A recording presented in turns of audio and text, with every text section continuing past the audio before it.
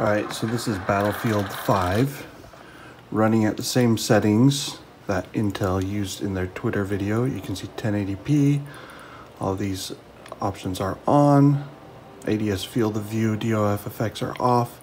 And on the advanced, we're in DX11 mode. High dynamic range is off.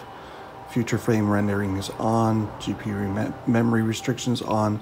And the graphics quality is high.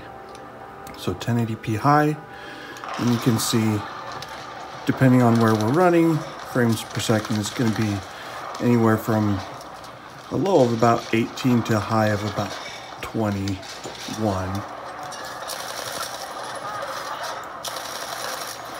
Maybe 17 is low.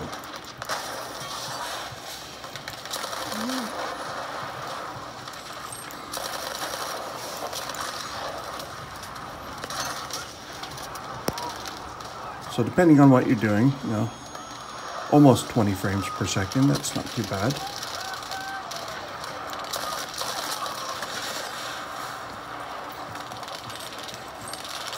And this is in, let me just show this. This is on a Razer, so you can see if you launch Synapse, we are plugged in and currently using the maximum power high performance mode, which runs the CPU, the i7-1065G7 at 25 watts.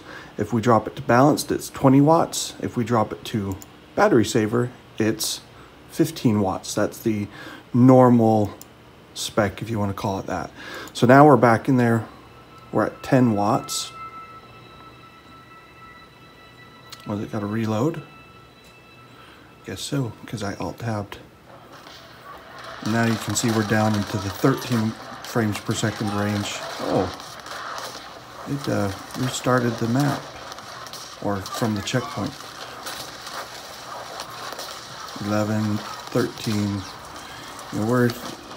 so that extra 25 watts does make a pretty substantial difference in performance.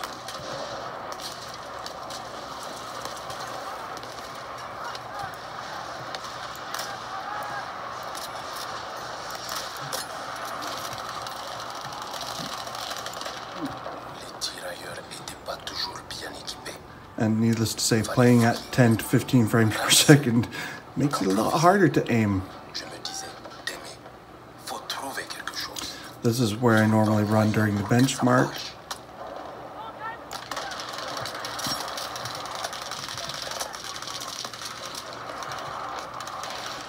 So there you have it. So depending on what Intel was using in terms of TDP, which we don't know, if it was 15 watts, then it's more than doubling performance with Tiger Lake. If it's 25 watts, then it's basically increasing performance by 50% or so, slightly more than 50%.